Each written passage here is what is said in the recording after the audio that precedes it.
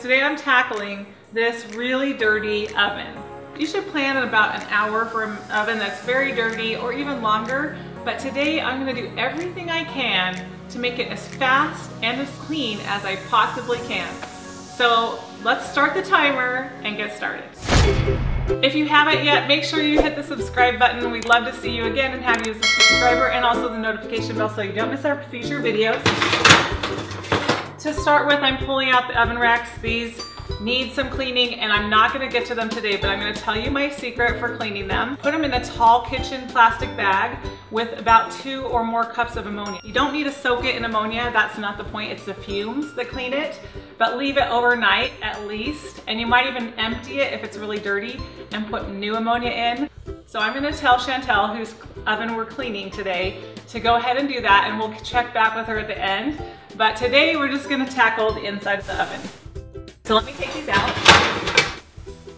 and we'll get these soaking.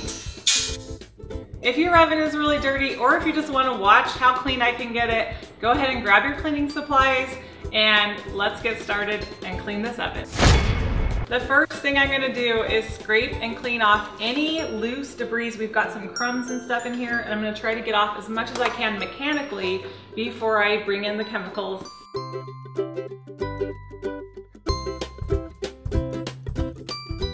All right, now I'm gonna vacuum out these crumbs. And this is my trusty, my very favorite vacuum cleaner. It's a little bit expendy, but I use it all the time. It's just a handheld cordless Dyson. I'm just gonna vacuum up everything I loosened up.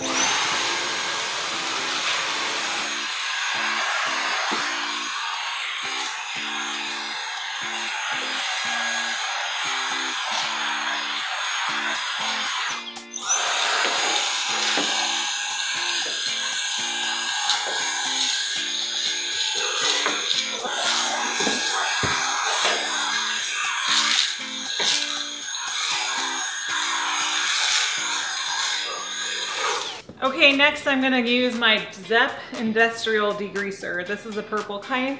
This is what restaurants use, and it is more industrial. You have to be careful not to get on any of the elements or anything, but I'm going to spray down the whole thing and let it sit for 20 minutes. Now, I don't know about you, but I hate the smell of oven cleaner. The fumes just are so toxic. Even self-cleaning ovens are pretty toxic, and I hate how it makes my house smell and how long it takes. So today I am doing this. I'm using Zepp, and this is a household cleaner. They also make industrial cleaners, but it doesn't have the strong fumes. I am not coughing, I'm not wearing a mask, but I'm just gonna saturate the whole thing with this. Now, in the past, I was a total purist and I only steam cleaned my oven, but I decided that I wanted to make this faster and easier, and then I could use some chemicals. So today I'm using Zepp, and then the rest of the time, I'm gonna be using my Tosca steam cleaner. Now, this is at 284 degrees and it gets up to 315 degrees. I'm just gonna talk a little bit about this because I'm a huge steam cleaner advocate and fan. We have another review of the Neat steam cleaner. This is their industrial one, and I bought it several years ago. It was like $900. Yeah, so it's not cheap at all, but I wanted to bring in the big guns, but you don't have to have this heavy duty of one. I just kind of like invested in this. It's one of those things I plan to only have one my whole life. Okay, so I have the lance tool, and then we have to have an attachment, which I'm gonna show you. So this is the steel attachment. You can't see it very well, but it's just a little, it's stuck in here because this is what I use for ovens. But I put a scrubby over it, and then it just fits on this tip. I'm gonna go over the supplies that I'm going to use that you might wanna use too. I have microfiber cloths, I always clean with them. Usually Mr. Sega, which I'll put a link to in the video description. Then I have these are Scotch-Brite Advanced Extreme Scrub Scouring Pads. So I've got that. And why do I have a fly swatter? Actually, I wanted to use a paint stick. You know, if you go to the paint store, they'll give you a free wooden stick. That would work better, but I forgot it. So I'm using this, and I'll tell you what I'm gonna use it for in a little bit. And then I have my Tosca steam cleaner that I talked about. It's almost heated up. We're at 285 now.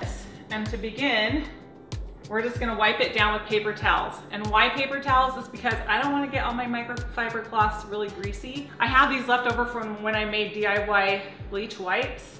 So I'm just gonna wipe down the whole thing before I steam clean it. Ideally, you can leave this soaking longer.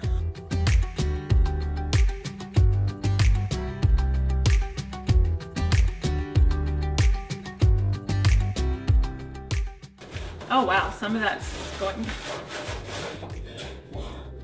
right up. Ooh. I'm gonna use a lot of paper towels here.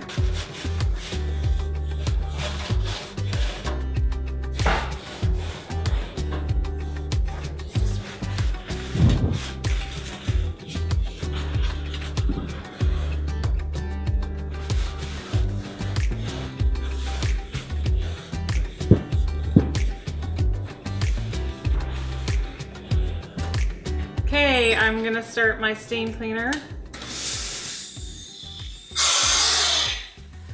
The one quality I wish that this steam cleaner had that the Neat has, their other model that's kind of more like a $200 model, is it has a lock, so this will stay down. The Tosca doesn't have that feature, and I'm gonna miss it, but it's still so much more powerful.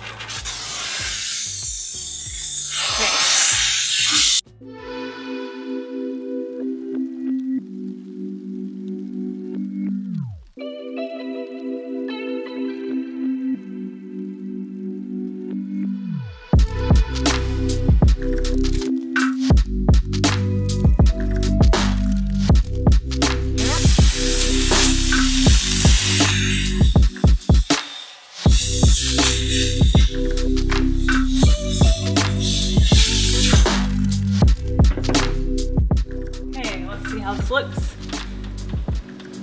We're still getting a lot of grease out.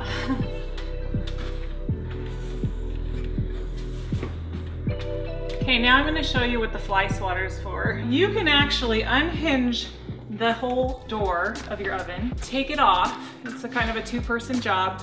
Set it down and do this that way. I'm just going to give you an idea because I'm not going to go to that length this time, but if you have a fly swatter or a ruler, just put a microfiber cloth, actually like this. You can like wrap it, but this one's a little thicker, so there's grates at the bottom of your oven door, and this will fit the inside, and you can kind of, you know, do your best to get anything that's in between the glass. That's the hardest part to get.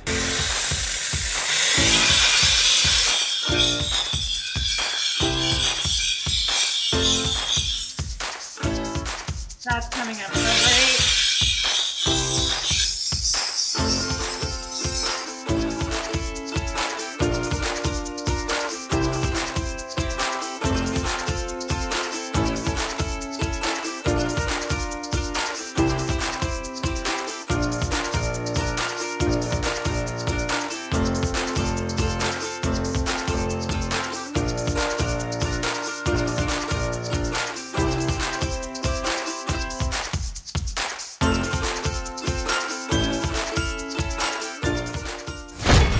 Okay, now for the big reveal. Let's open the oven and look.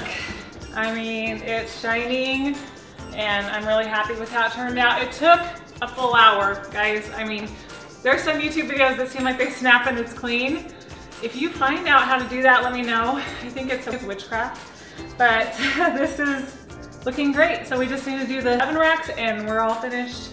And so thanks so much for joining us today. If you haven't already, please hit the subscribe button and the notification bell so you don't miss any of our future videos. If you're into steam cleaning, we have a whole video that shows us steam cleaning, and I'll put a link to that video, and we'll see you in the next video.